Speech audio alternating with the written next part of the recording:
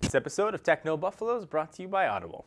What's up, everyone? John Rettinger from Techno Buffalo with a full review for you of LG's latest, the G3. There is crazy competition to be crowned smartphone king, so let's play a game of phones and see who should sit on the throne.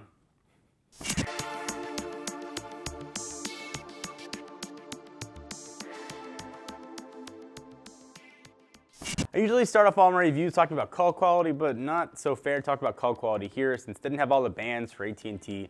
But when calls were connected, they sounded really good, crystal clear, and speakerphone is also very loud. When we get our US unit, regardless of what carrier it's on, I'll update it to talk about call quality. Let me just jump into what this phone is really all about. It is just a giant screen. So in case you're wondering what this giant screen is, you probably should already know.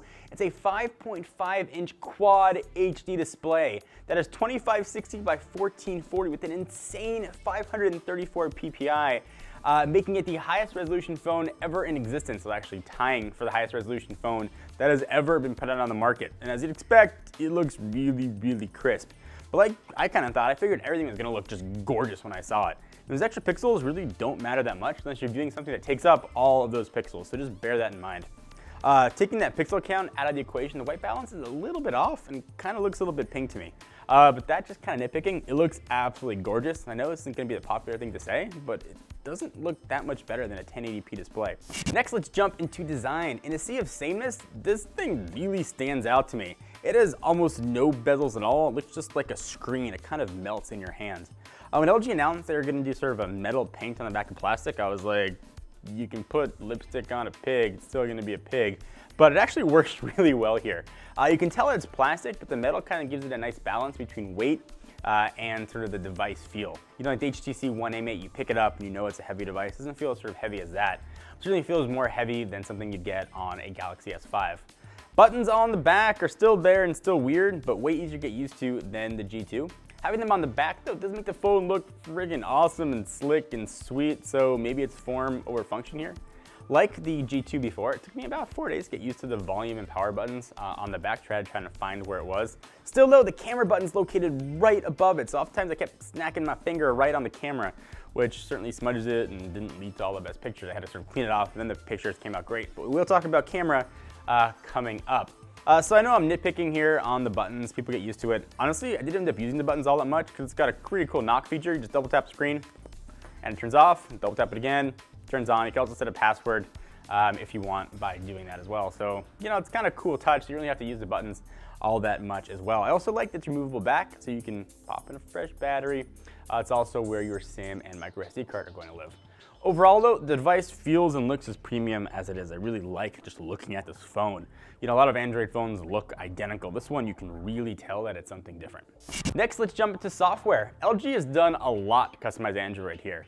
Aesthetically, icons are flatter and LG's widgets are brighter, and the app tray scrolls horizontally. So flatter is kind of the new thing to do.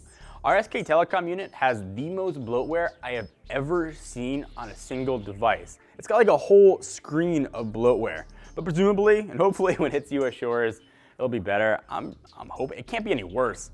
I do love that LG has universal search on here. It works awesome with my favorite features that come standard on iOS. This one works just as elegantly. You hit the little question with the magnifying glass, you type in what you want and it populates one of your apps or find apps real quickly. It's a great way to go.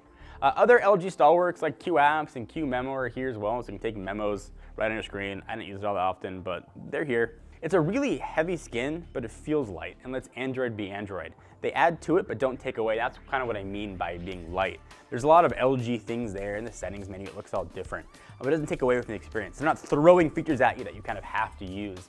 They sort of took an HTC approach, I think, where they put sort of features on there they thought you might use the most. Take a real quick second to thank our friends at audible.com. Check out audiblepodcast.com to get a free downloadable audiobook of your choice. They have over 100,000 choices to choose from if you're into the romance, and I'm not going to judge you. Mystery, fiction, nonfiction, anything in between. You can listen to it whether you're in your car, at the gym, just walking around, whether you can sort of pretend to be reading a regular book and have your headphones plugged in. Either way, they've got you covered. Check them out today. So next, let's talk about camera. On the back, it's got a 13 megapixel camera, which is standard nowadays, but LG's got a pretty few awesome tricks. First, freaking 4K. It's awesome. We did a whole video on it. The microphones too is pretty good as well. If you want to see that 4K video unedited, hit the link down below. It'll take you off to that. If you look at the back though of the phone, you're gonna see a little black oval right next to the lens, and it's a freaking laser for autofocus. It's got a freaking laser beam, which means it focuses really, really fast, and more importantly, really accurately, even when taking macro shots, which was great. I'm not the best photographer in the world. I was able to get things that looked really, really good, and pictures generally looked, like I said, really, really good, even in low light. We have a full gallery of pics up on the full review if you want to see more, and that full review link's going to be right down below. Some cool software tweaks here for the selfie lovers. You can kind of make a fist, and it'll do a countdown, take a pic. It's a nice little feature if you want to take selfies, which, listen, we make fun of everybody takes selfies, but we all do it. I know you're a selfie fiend, and you're going to go blind for it. So all this stuff, like the camera, the Quad HD, the quad-core processor, I figure it's going to be a drain on battery, right? That was a big concern for me, and you probably thought the same thing. So first, it's got a 3,000 milliamp hour battery in it, and surprisingly, it's really good. In fact, I noticed no battery difference versus a standard 1080p powered phone. I was easily able to get through the full day. My usage is pretty heavy. Generally, I'm up around 6:30 in the morning connected to Wi-Fi.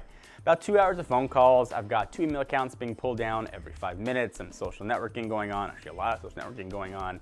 Emailing, some video viewing, generally connected to Wi-Fi when I'm at home or the office, some light text messaging. By the time I plug my phone at the end of the day, and I don't keep my brightness set at auto either, I keep it generally about 75%.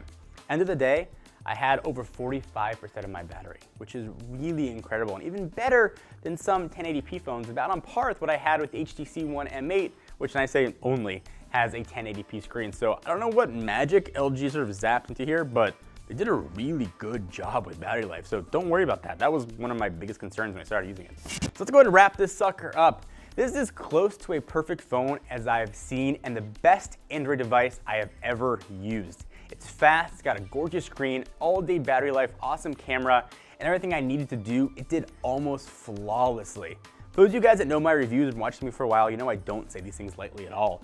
I didn't think anything would ever top my enthusiasm this year for the HTC One M8, but this does. Some might be turned off by its a little bit larger size, but for me, with its super thin bezels, I hardly noticed I was holding essentially a small tablet in my hand. This gets the highest ranking we've ever given out, a 9.5. It is as close to perfect a phone as I have ever seen. If you want to get a new device, don't think twice. Run to your nearest store whenever this hits your carrier to pick this thing up. You will not regret it. It'll serve you well for 1-2 years or beyond. Thank you guys for watching. I hope you enjoyed. Please leave your comments down below. Let us know what you think. And again, full written review. Link's going to be right down below to go check that out. Until next time, I'm John Rettinger. See you guys next video. Bye-bye.